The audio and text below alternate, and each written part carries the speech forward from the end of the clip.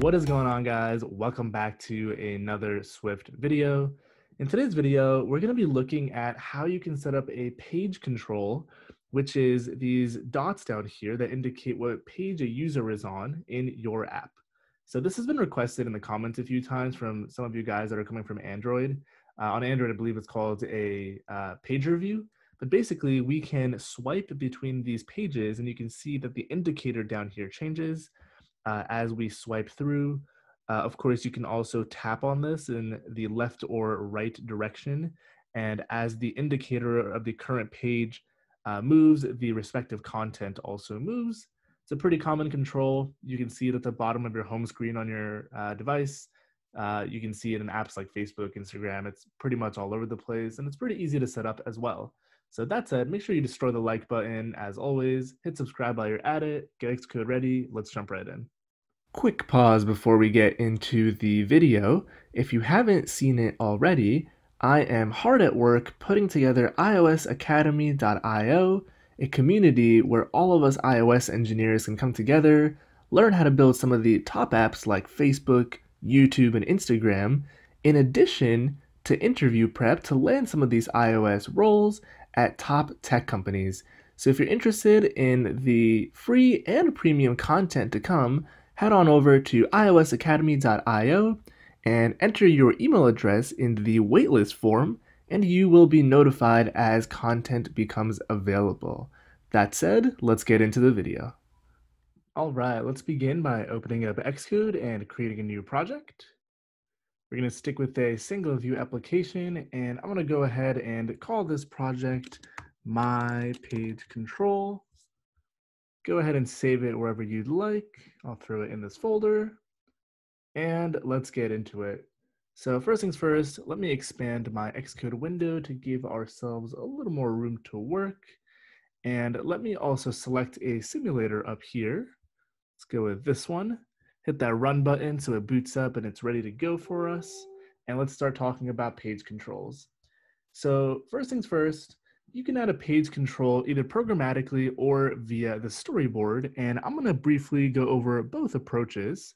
So we're going to do it via code first, since it's a little more involved, and then we'll also hook it up with a storyboard, IB outlet, and we'll show that approach as well. So a page control, if you're not familiar, is basically what I went over at the beginning of the video, the dots that kind of show the user which page of a scrollable content the user is viewing. It's oftentimes used for horizontally scrolling content. And to create it, it's pretty simple. We're going to create it here with a private constant, and we'll call it a page control. And it is a UI page control. And I'm going to create it in this way, which is a anonymous closure. This is how I generally like to create my properties. So we're going to say page control is a UI page control. We can go ahead and return this guy. And basically, you can assign a few properties on here. So there's current page indicator. There's the tint colors. Number of pages is the one we want to care about in the beginning. And this, of course, specifies the number of dots to be shown. So we're going to stick with 5. And let's go ahead and now that we have this basic setup, let's add it as a subview in view.did_load. And then we're also going to override view.did_layout subviews. Make sure we call super in here. And let's give this guy a frame. We're going to say it's a CGRect, x is 10.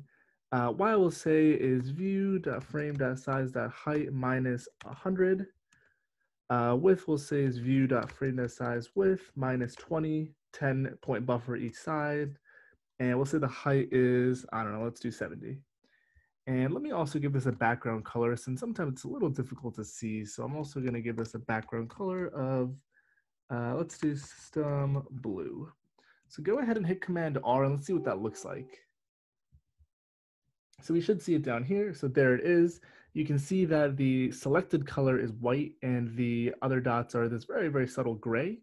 So we actually can select either the right or the left and the dot moves. Now, the thing we actually want to do and what we care about is how do we hook up a scroll view or some content. And when we tap on the page control, we want to have that content move. And conversely, when we swipe the content, we want the page control to also change the selected indicator. So that's also pretty easy to do. We basically are going to first create a scroll view, and I'm going to do it. I'm going to do it like this and be a little lazy about it. So we can simply create a scroll view here. And let's go ahead and say add subview scroll view. We're going to want to set a frame to it in a second. Actually, let's just do it right now really fast. So we'll say the scroll view's frame is a cgrect 0, 0, view.frame.size.width. And this is going to be view.frame size height, and then we're going to subtract 100, I believe, since this is 100 up. So that looks good. So that will give us a frame for our scroll view. And then we're also going to create a function to configure the scroll view's contents.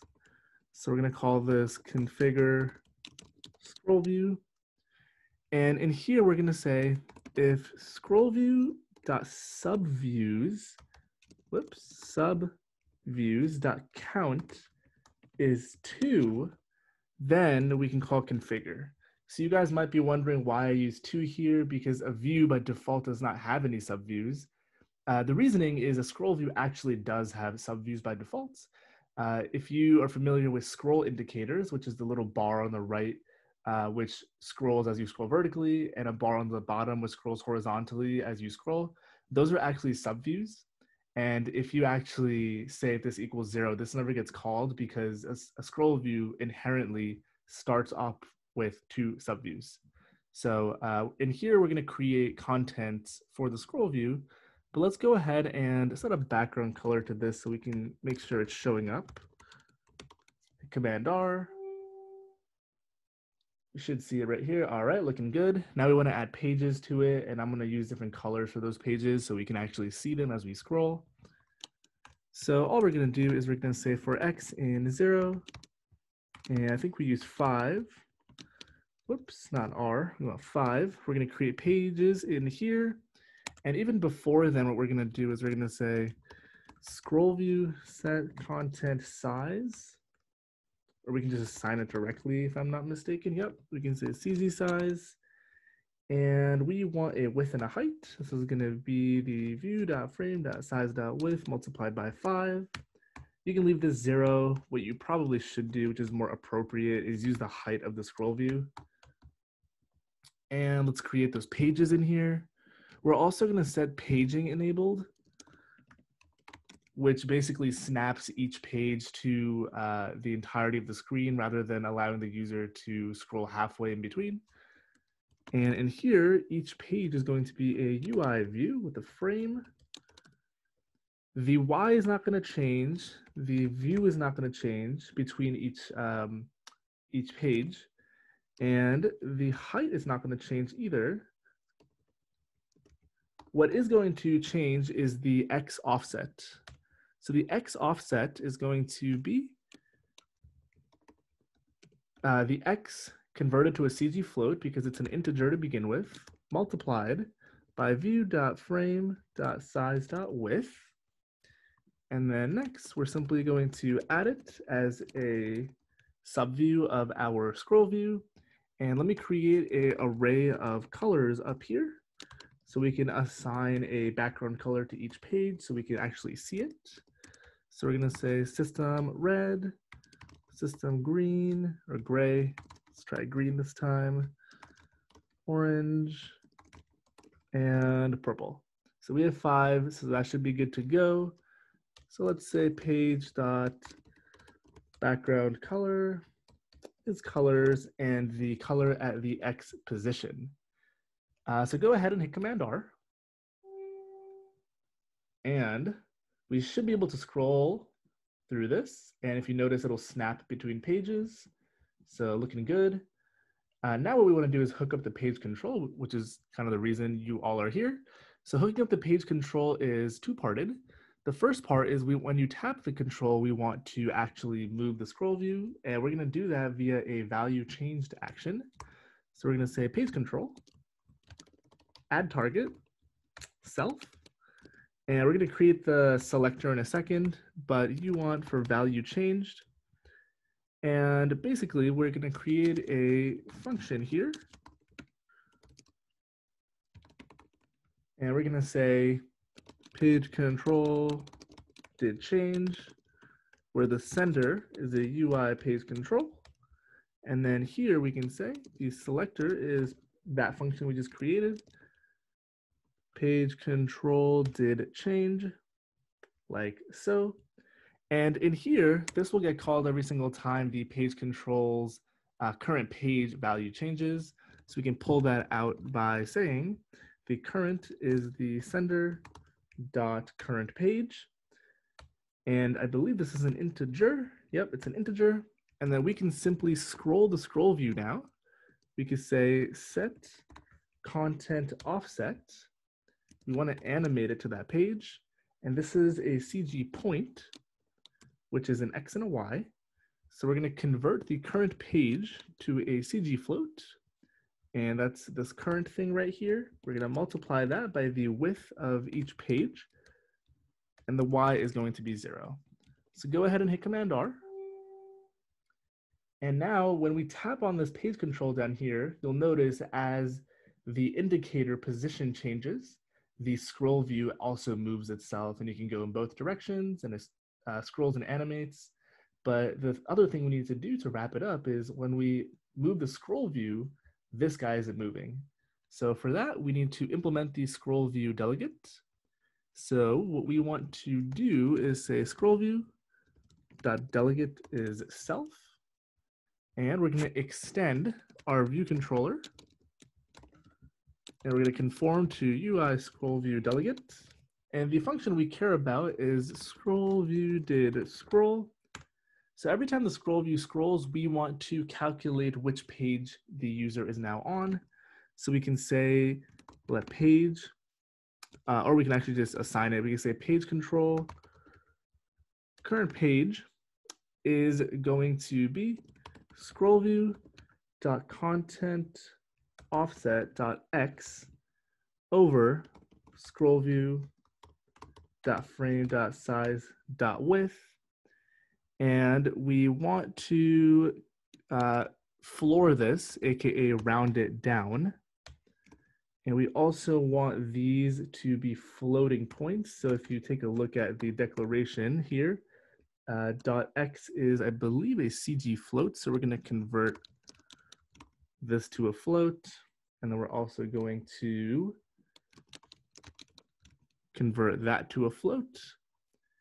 And if we hit Command B, we should be good to go. Let's see, what is this complaining about? Cannot assign value of float to type int. That's because it wants this whole thing to be an int. So we're gonna convert the entire thing to an int after it rounds it down, which is this floor function. The reason we round it down is while the user is scrolling in between, we don't want to have a floating point, a decimal point. So that is what we need to do. So hit Command R, and let's see if this guy changes as we scroll. So we're on the first one, second one, third one. So you can see as you scroll in both directions now, it appropriately moves. We can still tap on it and it still changes.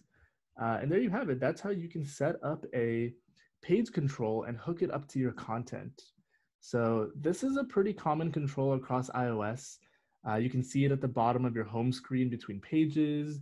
You can see it on Instagram when there is a multi-post or multi-photo post. It's very common when your app launches and folks have a welcome flow where you can swipe through. And it's just kind of a good user design to see how many pages are left for the user to view, right? It's just to show how much content is still off the screen. So that said, I'm going to wrap up the video here. If you haven't destroyed that like button, as always, make sure to do so for the YouTube algorithm. I greatly appreciate it. It helps me make more videos for all of you. If you have any questions, as always, throw those down below in the comments. I try to reply within a reasonable amount of time. Subscribe if you haven't done so already, and I will catch you guys in the next video.